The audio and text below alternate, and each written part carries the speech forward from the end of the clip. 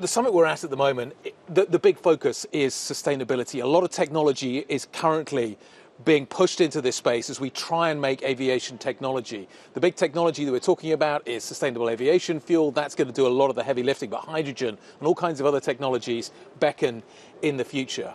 The target we have right now is to make aviation net zero carbon by 2050. Is that still achievable? It remains the target, and there are plenty of reasons to believe that it can be achieved. There are also some challenges. One of the reasons we have the summit, the Airbus summit, is to discuss those topics, to understand better the problem, what goes well, what needs to be done differently. At Airbus, we remain committed to the 2050 objective of carbon neutrality. That's what the industry has agreed together. And tomorrow we will be sharing a lot of good news on the progress. We know that on the sustainable aviation fuel, that's a challenge, and we need to do more work on it. Is it going to be possible with Donald Trump in the White House? He doesn't seem to see the United States as at the forefront of green technology. In fact, he's going in the opposite direction. Can 2050 be achieved with Donald Trump in the White House? Well, the progress we need to make to decarbonize aviation by 2050 relies on different pillars. One of them is the planes themselves. That's what we're doing. And for planes, competitiveness means fuel efficiency, and fuel efficiency means sustainability. So the two objectives are aligned. I say economy and ecology are aligned. So we'll keep going, and airlines will continue to buy preferably planes that burn less fuel, whatever the fuel. For the development of SAF, it's a bigger challenge. It's important to have unity. We need a global level playing field on SAF. Right. And obviously, we need to understand better what it will mean for the US and to what extent the others will keep going at the same pace. Should Europe go it alone?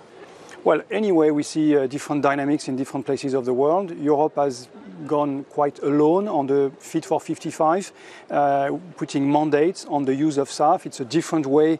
It was already a different way with the previous US administration, with IRA and subsidies for SAF. And China is going also another way. That's one of the problems. We need this to be unified.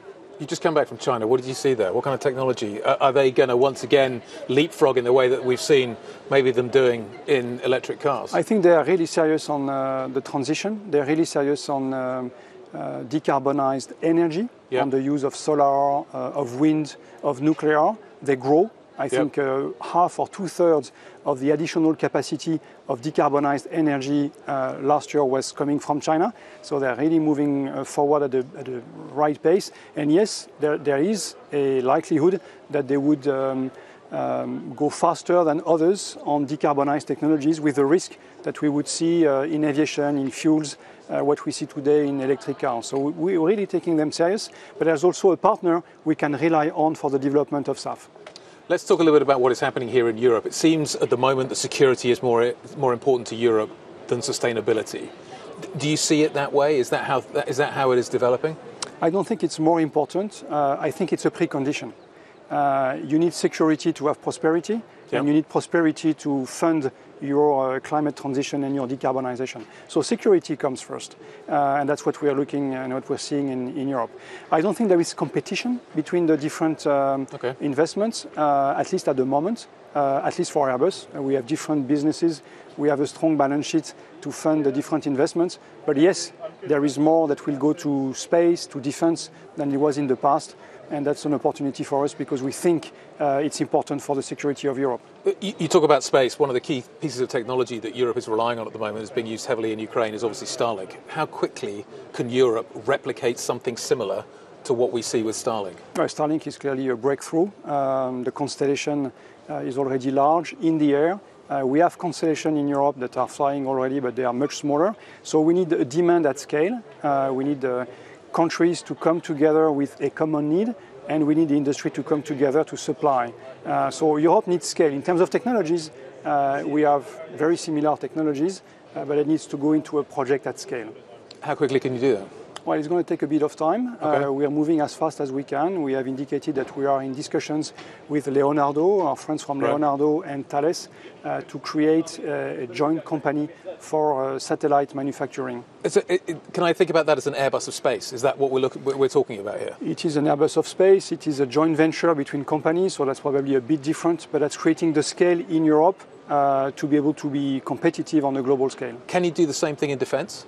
It has to be done. It's going to be probably more difficult because the sovereignty for security and defense, it's at the level of nations, of countries, and we need countries to come together with common projects to create that scale, and then having the industry serving these projects at scale. But we're too fragmented in defense in Europe. That's very clearly written in the Draghi report. That's something that is now acknowledged. We need to find the solutions. So in terms of how you're thinking about how you develop Airbus from here, over the last few years it has been civil focused. Do you see space, defense becoming similar scale arms of Airbus? People have often talked about defense being subscale at Airbus. Is that going to be the future? Is the defense arm going to be subscale? Is space going to be subscale? How quickly can you get it to scale? And will it be of something similar to what we see behind us in the civil side? Well, we are not only an Airbus in commercial, we are also an Airbus in defense and in helicopters.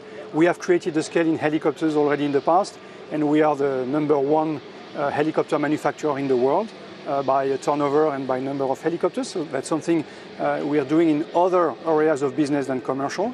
Yes, we are also an Airbus in defense with projects like the Eurofighter, with projects like the A400M, where European countries partner together to create a product that is the best in the world at the moment. But we need more of this.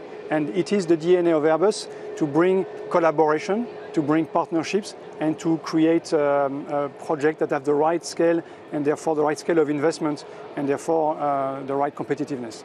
Do you think Donald Trump is bringing Europe together? Do you think it's going to... Europe relies on a crisis. Is this a big enough crisis to bring... Europe is making progress through crisis. We are challenged by a number of things changing in the world. The fact that Europe needs to take security and defense in its own hands is something that, in my view, really makes sense. And that's what Europe is doing under a number of pressure points. Ukraine is one of them, what's happening in Ukraine. And also what Donald Trump wants to achieve is another pressure point on Europe to take its destiny in its hands. Donald Trump talks about his favorite words being tariffs. What do you expect in terms of tariffs? How already is it impacting Airbus? The aircraft behind you, the A321XLR, comes from around the world. We were joking earlier, the nose comes from France, the engines come from America and France. The aircraft is an aircraft of the world. But that creates vulnerability. How are you thinking about tariffs? What has the impact been already? Well, that's an important point for industry. We had tariffs on aircraft 4 to 5 years ago between the US and Europe, and has been a lose-lose. Therefore, we had a ceasefire in 2021, and I think this experience has been interesting in showing that for a sort of North Atlantic ecosystem, both sides of the Atlantic, there's only lose-lose in putting tariffs. We have not heard about tariffs on aviation at the moment, on aerospace. Are you preparing? I think that's a good sign. There's nothing more, I would say, really to prepare than to communicate, to exchange, to explain. We have a lot of infrastructure and manufacturing capabilities, final assembly line in the US. We are procuring from the US, we're selling to the US, and the US manufacturers are doing the same with Europe. So tariffs in the middle of the Atlantic would really be a big burden for both sides, and maybe that would be even tougher for the US manufacturers. Have you been putting extra resources into the Alabama plant? Have you been stockpiling? There's no kind of preparations or anything that you have been taking on thus far in order to get ready for something that could be coming? No, we keep doing what we've been doing so far, relying on Alabama, indeed.